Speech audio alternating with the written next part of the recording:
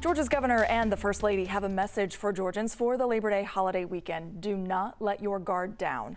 Governor Kemp shared his message yesterday morning before getting on a plane to tour the state.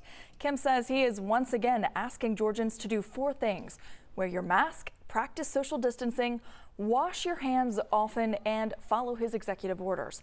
The governor pointing to Memorial Day weekend and the 4th of July as 2 examples of when Georgia saw a surge in COVID cases and hospitalizations. He says we must remain safe and vigilant. People forget that we are battling an invisible enemy, and unfortunately some let their guard down during these times. But we have come too far and sacrificed too much to turn back now. Governor Kemp has been criticized for not issuing a mask mandate. He says we don't need a government mandate to do the right thing. Health officials are echoing the sentiment to not let your guard down for the holiday weekend. The big concerns: crowds at parties and beaches. An alarming new report predicting the deaths from COVID in our country could more than double by January. Here's Carrie Sanders to break down that report. In Southern California, fears a Labor Day weekend heat wave predicted to hit 107 degrees may drive massive crowds to the beach. This weekend, I'm pretty sure I'm going to be in the water probably 90% of the time. It's the only way to stay cool. The numbers have gone down drastically, and we're not worried by it at all.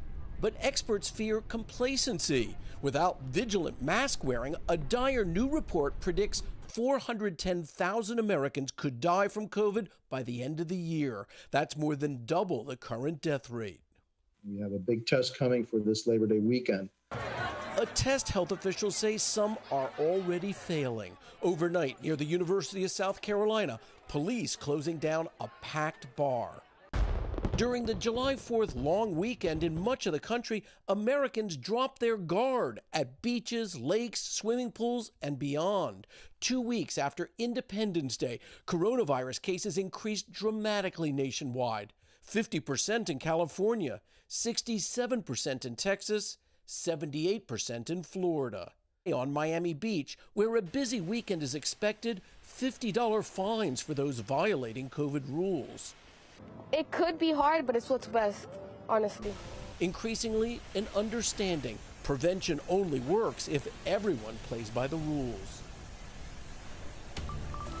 Now let's take a look at COVID-19 cases in our state as the holiday weekend ramps up. The downward trend in new COVID cases seems to have stalled. The Department of Public Health reported nearly 2,100 new positive test results just yesterday. That is significantly higher than the number we reported on Memorial Day, the weekend seen as the start to the summer surge. On that day, DPH reported only 500 cases. Now, sadly, the number of people dying with the virus also high and holding steady. DPH reported 63 more deaths on Friday. Now, also remember, these are reported as DPH is able to verify the information, so many of these people actually died weeks ago.